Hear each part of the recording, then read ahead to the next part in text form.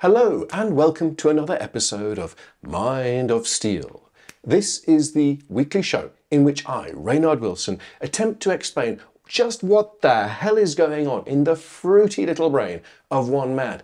His name is Mark Steele, and he's often described as Britain's most ludicrous conspiracy theorist, because he comes out with some of the zaniest things you'll ever hear anybody say, ever. And today's show is about Mark's newest obsession. Every effective conspiracy grifter knows that in order to make money, you need to scam people's fears. You need to make people afraid of something and then sell them a solution. That's what Mark has always done, whether it was COVID or vaccines or 5G. It's really always the same pattern. And just as interest in COVID and vaccines is dying down, we can see Mark taking on a new grift. It's really a way of testing the water to see if his new patter can attract an audience. The subject this time is the ULEZ, and that's short for Ultra Low Emission Zone. It's a scheme that operates in 8 cities in the United Kingdom, including the one where Mark Steele lives, that's Newcastle and Gateshead. The Ultra Low Emission Zone is a scheme to prevent people from driving the most polluting vehicles on the streets of certain cities. So if you have a stinky old diesel van, you're going to have to pay a surcharge of maybe 12 to 20 pounds every day if you want to drive through one of those cities. And that seems like a harmless and maybe even sensible idea, because we're all going to be breathing better air. But Mark Steele would like to change your mind about that. Mark Steele has some completely different ideas. So people tell me things like the ULEZ camera, it's a camera. The camera is a fusion, illegal, urban radar type battlefield derived weapon. It's a weapon system. It's easy to see how Mark Steele's conspiracy grift is evolving. Back in the day, he told us that lampposts were the things that were going to kill us. Lampposts, he said, were a weapon. Next, it was 5G. 5G, apparently, according to Mark Steele, is a weapon. Then when COVID came along and we all became upset about being made to stay indoors, he told us that COVID-19 and then also the vaccine, which was intended to prevent COVID-19, well, they were both weapons too, according to Mark Steele.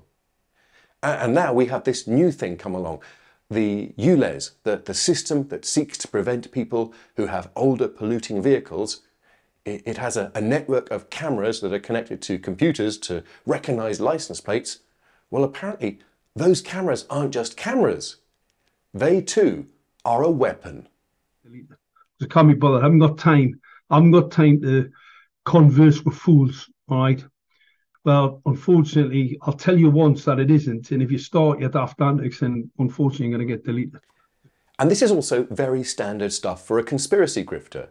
He's basically saying that he's not going to get into arguments because arguments don't pay. When you're a conspiracy grifter, your business is fear scamming. The more people you can make afraid, the more people you can sell a solution. So if you're talking to people who aren't afraid or disagree with you, well, you're just wasting your time. You're not going to make people like MC Toon afraid of lampposts. So why bother even talking to him? He's not going to be one of your marks. I've seen a really interesting video the other day. I need more people to test this. I've already got some people looking at it where they had a mobile phone app, you know, for scanning the barcode type thing.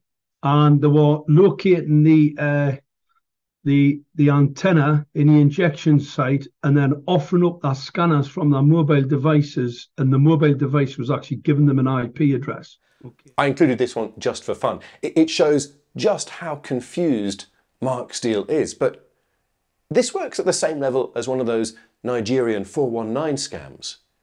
To be a truly effective scam, it doesn't actually have to make much sense. In fact, it's better sometimes if it doesn't make sense, because all those people who think they're too clever to believe that kind of nonsense, the people who know what an IP address really is and why it doesn't make sense for a purely optical camera app to be able to detect some kind of RFID chip, even if one actually did exist under your skin, well, they're going to immediately turn off and they're going to exclude themselves from this conversation. And what that means is Mark has concentrated the level of idiocy in his audience, and he's talking almost exclusively to people with even less scientific and technical knowledge than he has. And that means he is better positioned to make money from this audience. It's a really clever conspiracy scammer strategy.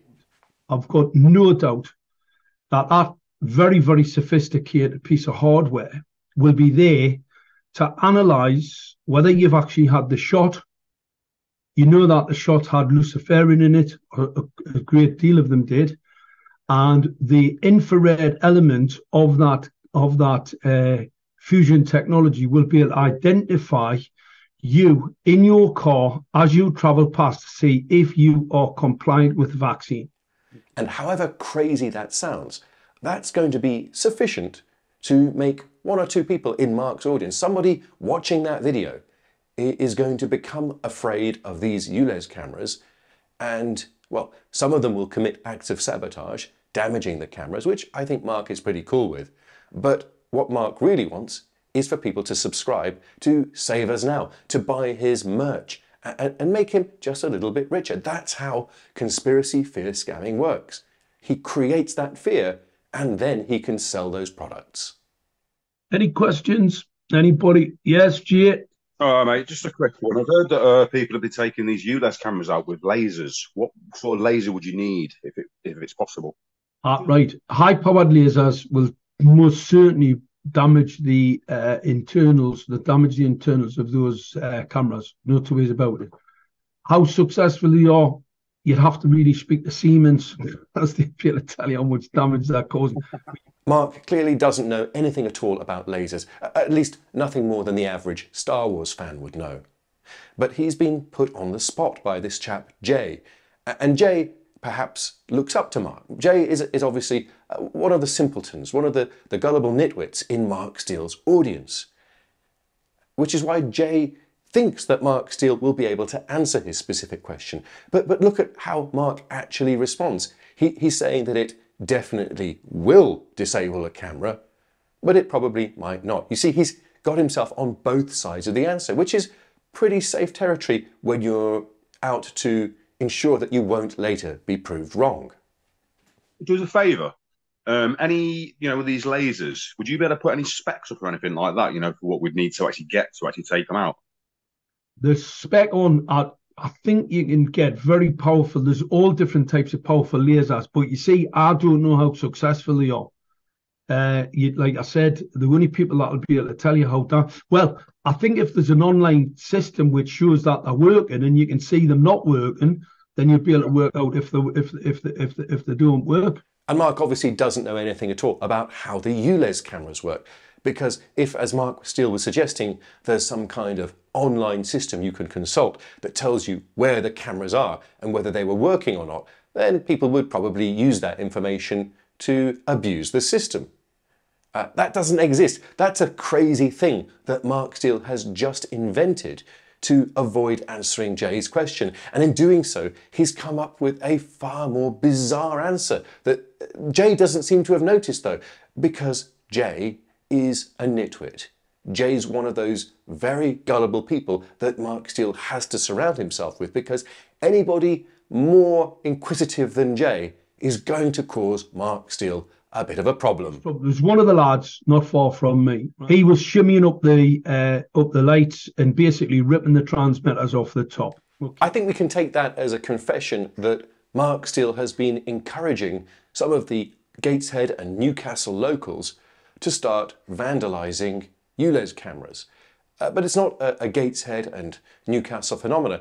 Here's one of Mark Steele's friends, a chap called Brian Jones, and Mark reposted Brian's video, which was basically a confession that Brian Jones has been climbing up the masts and using an electric drill and a hex bit to disconnect and then steal the ULEZ cameras. Mark thinks that's very cool, and Mark is clearly encouraging this kind of vandalism. This is what one man can do to the ULEZ. in less than half a day. I'm going to guess that Brian Jones is somebody who's been sabotaging ULEZ cameras in the London area. At least that sounds like a London accent to me. But Mark Steele seems to know an awful lot about the people who are vandalising not just the cameras, but also the cabinets and wiring systems for the Newcastle ULEZ. So what they started doing, they just started going into the box, knocking all the electrical equipment out, and then backfilling them with concrete. So they had to dig the whole road up, try to blame me. I mean, I said to the judge, I'm not a builder. I don't know about concrete. I said, I know about the weapon system, but I don't know about the concrete. Anyway, that didn't go down very well. I'm sure that didn't go down very well at all. Mark Steele's antics, I'm certain, would be utterly infuriating to any judge, because he's a very annoying person who talks absolute nonsense. Hasn't it been another wild ride? We've learned so much about Mark's paranoid theories about the ultra low emission zone and particularly its cameras. We've learned that Mark thinks that ULEZ cameras are actually a complex multi-mode defense system, just as he previously stated that other things that weren't weapons were actually weapons. Who'd have thunk it? I wonder what else Mark Steele will come out and claim is a weapon. We've also learned about Mark Steele's attitude towards dissenting views. The short version is, he just doesn't like them, and if you disagree with Mark online, he will delete your comment. And the most valuable thing I think we've learned is that Mark Steele and his friends are actively involved in the destruction of public property because their paranoid beliefs that ULEZ cameras cause diseases or whatever, I don't know what they actually believe these things are, they don't want us to breathe clean air, and they would much rather get their kicks by destroying public property than allow us to breathe freely now and again. Thank you, Mark. Thanks for being such a damn hero. Anyway, that's it from me. We've learned so much, and I'll be back in a week's time to talk to you some more about Britain's most wacky, most ludicrous, most zany conspiracy theorist, our man, Marky Boy. See you later.